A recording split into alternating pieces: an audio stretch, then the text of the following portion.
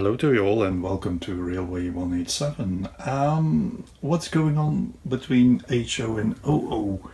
As you know, I have made this Dapple rail bus. It's OO scale, and it's in real life quite a small rail bus, and compared to this HO locomotive, which is quite a mighty locomotive, it seems huge. Yeah.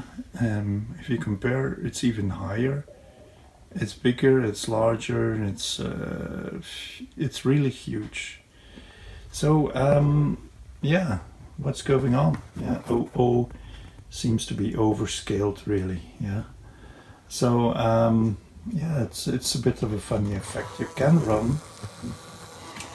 You are running them both on the same kind of track, 16.5mm, but yeah, the track seems narrow for O gauge. Okay, just a quickie to talk about this difference, and let me know what you think in the comments. Thanks for watching, see you next time, bye.